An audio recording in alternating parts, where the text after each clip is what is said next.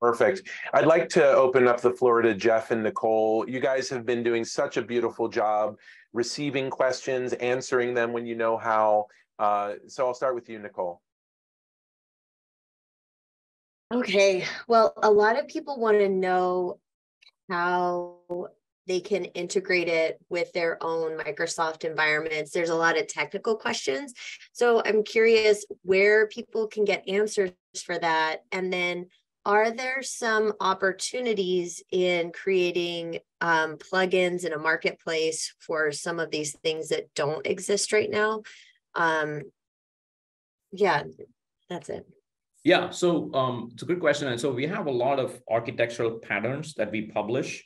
So you could definitely go to the documentation that I was referring to earlier. So GitHub, which is like the repository of a lot of, developer content that we produce. So even that example I showed you, the demo I showed you with ChatGPT on HR data is actually publicly available for you to take and deploy as is. So the all the code behind it, we make it available in our GitHub repository. So we have a lot of these different architectural patterns. We also have what we call solution accelerators. So you don't have to like build everything from scratch. You can just simply take and deploy. And Microsoft typically works with a huge partner ecosystem. So we have many partners that are building automated solutions on top of this technology, right? Depending on the industry. So for example, in the healthcare industry, which is an area that I focus on closely, we have partners like Epic that are using, like that example I showed you about responding to patient emails as a doctor. Epic, which is the largest ISV system in the health industry, is already building that using the OpenAI model. So you'll have partner solutions also that take advantage of this technology. And so a lot of different resources to go to. And yeah, you can, the beauty of this is it's an API. So you can certainly, if you're in the business of building plugins or building integration solutions on top of it, that is what we want you to do. Because Microsoft, we are very clear, we are a platform company. We offer the plumbing, but we give it up to the partners or, to you as a developer yourself to actually build the house and build those other components. But yes, absolutely possible. Thank you. Perfect, Jeff. Yeah, thank you. We definitely are getting a lot of questions about how to utilize these tools well. And I think, as you explained, Shriram, Azure is really a platform. It's a platform that allows you to develop a large array of different tools that isn't necessarily geared towards a business owner specifically. And you mentioned at the beginning of this conversation that there are already products in Microsoft, like around Office 365, that are incorporating Copilot type tools where a lot of business owners, especially small businesses, may get access to play with these tools and get a taste of what AI can do. Do you have any sense in a product roadmap perspective? I know this isn't the product you represent, of when some of those Copilot tools will become more broadly available to sort of a home user of these types of things like Microsoft Word or Excel? Yeah, so definitely the plan is to make sure that it's accessible to everybody and it's not going to be limited to like a certain, audience or a certain enterprise size or whatever, right? Because it's so early, the initial launch of some of these Copilot capabilities, for example, in the Office tools, was opened up for a limited, what we call a private preview, so that we can have a test customer base that can give us feedback so we can improve these products before we make them publicly available to everybody that's using these tools, right? So that's definitely the plan. And then, for example, even Bing uses these models to power the responses, the GPT-4 models. Initially, it was launched as a preview that you have to subscribe and access to. But today, anybody can go to Bing and you can get that same functionality. So that ChatGPT interface is available in Bing, except it also has up-to-date information like a search engine. So you can ask questions about today's events, as an example, but powered by GPT models. So yeah, I don't think there will be a barrier for entry on any of the first-party integration tools because it's only been like 3 months since we generally made these models available. So we are working on a super fast time frame to get things out of preview into general availability as soon as possible. Thank you, Shriram. Yeah, I think a lot of the businesses I talk to nowadays are so excited to jump in, but with this being such a new and novel innovation, a lot of times if you want to be an early adopter, you have to be comfortable with things changing, being at a more technical level. And if you really need to be in a position where you as a business owner can use a turnkey solution, then those are probably a few months down the road before rolling out in terms of having full user interfaces and turnkey functionality. Absolutely. Now, I think we've got to ask about SEO, Jeff. Jeff runs an SEO firm. Google has been, I know you've never heard of it, but Google is the search engine and it's pretty popular among pretty much the entire world. Jeff, I'd love for you to ask a question that's on the top of your mind about SEO Sure. and how AI is going to change search and how ChatGPT and Microsoft's partnership with it is going to change the Google versus Microsoft dynamic. Yeah, absolutely. What a loaded question to ask. And thank you, Sharon, for entertaining this. I think for me, it's been interesting to see just from a market share perspective how quickly adoption of AI can impact utilization of these tools.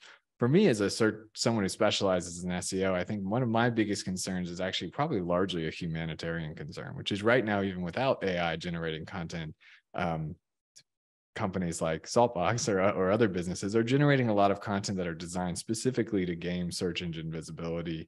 And that can create some issues, especially around things related to your financials or your health or your money, these types of situations.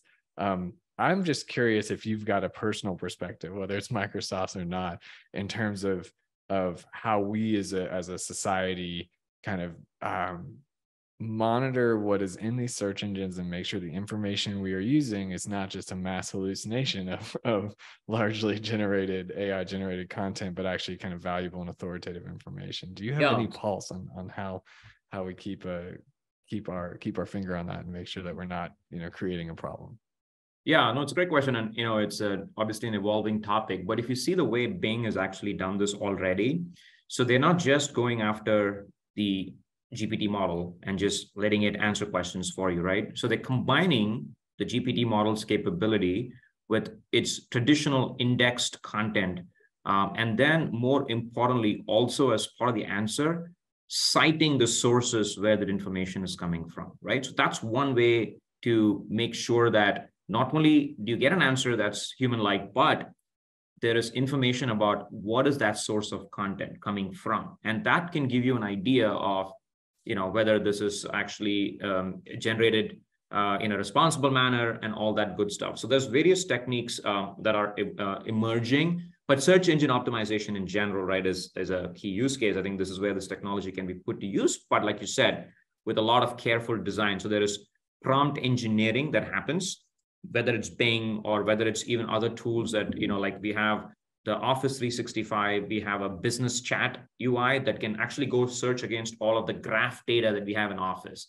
But they just don't expose the search result back. They actually prompt engineer in such a way that it's sticking to certain facts and it's not hallucinating. Whether it's 100% accurate, absolutely not, because these are probabilistic models. So there's always going to be the possibility that it can go and hallucinate. And that is where, the human in the loop, that feedback mechanism, all of that come into play. But no, it's a great question. I think, there are a lot of patterns emerging and best practices, and I'm pretty sure there'll be a lot more coming as, people start building these tools in the future. But you could use like Bing as like maybe one example of how, some of that is already being done. Yeah, I found some of the things like source citation to be such a good tool for combating what could be a machine hallucination or just bad information in the first place. So that seems like an important innovation.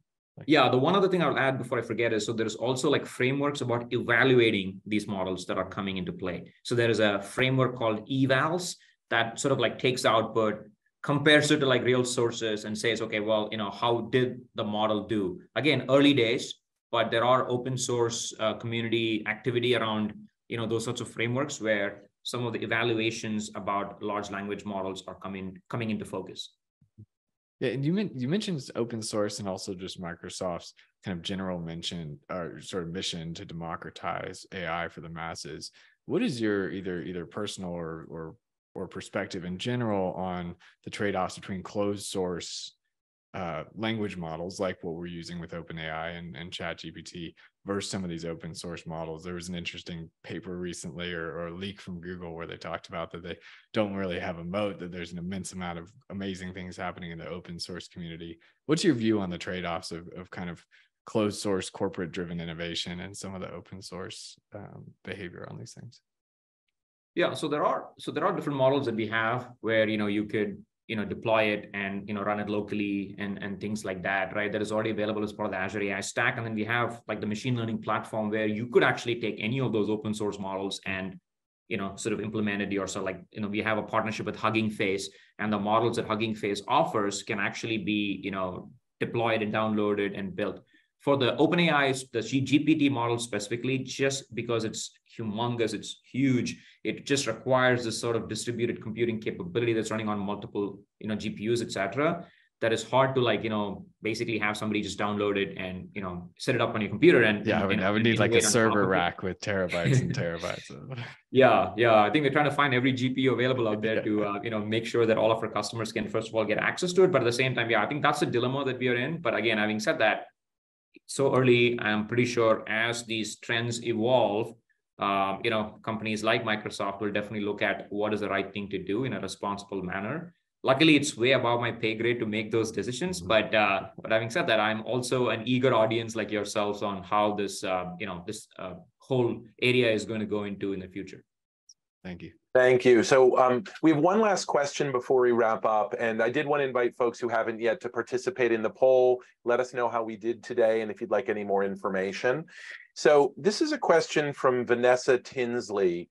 And I think it beautifully encapsulates kind of one of the examples of where people get stuck in terms of implementation of these tools. She wrote, "We have Azure, but we don't really understand how to effectively deploy it in our organization. So we hired someone to help, but it was a waste of money. We're a small nonprofit organization. We don't have any IT experts on staff. We would like to find some live training from Microsoft or a vetted expert to help us leverage this amazing tech." What advice would you give to Vanessa? Yeah, I mean, I'm sorry to hear that, she didn't have a good experience with, with that.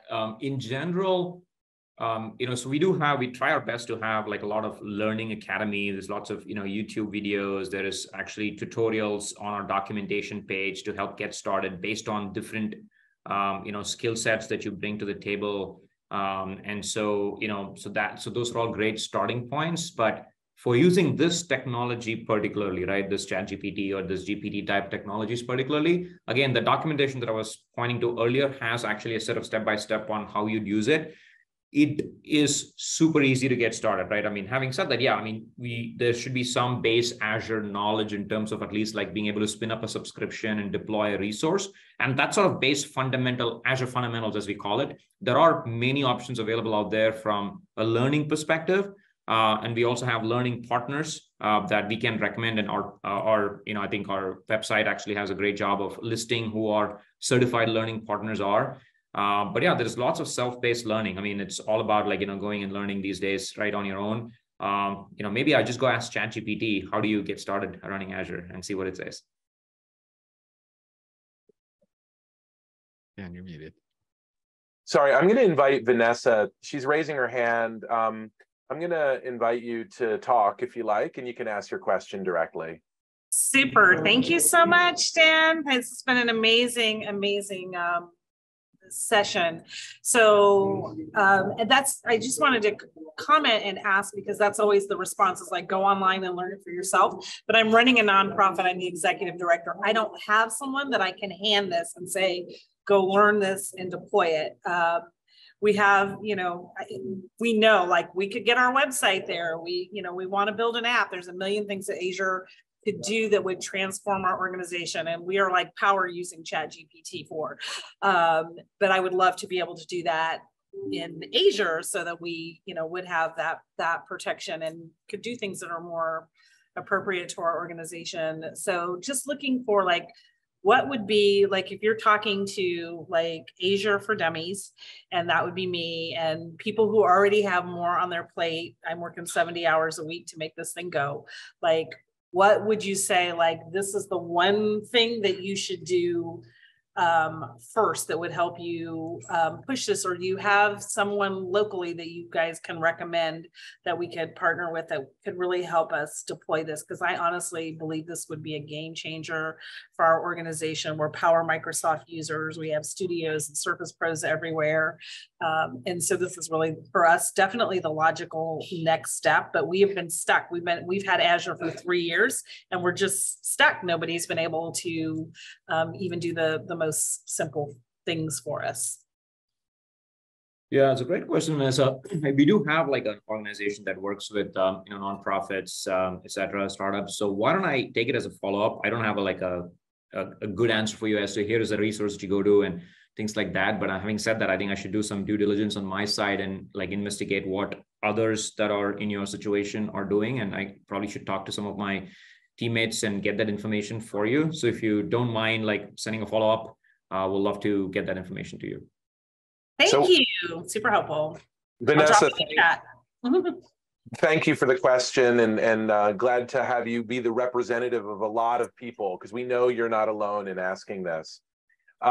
So that actually leads kind of to my next question for you before we wrap up, which is, if you're willing to do a little bit of homework for us. There's that question that Vanessa asked, and then there were a handful of others that we didn't get to by virtue of the fact that, you know, we only had this limited amount of time. Would you be willing to maybe hop back on a call with me? We'll give you the questions ahead of time and we can just kind of tackle them in an AMA. We did such a good job. I want to just commend my colleagues. We went through more than 60 questions in addition to the ones that we asked live. So I'm very proud of what we were able to accomplish in these 2 hours, but you know, there's still a lot more to go. So Sriram, would that be possible that maybe we could hop on a follow-up AMA and invite others to join? Yeah, absolutely. Love to do that. All right, wonderful.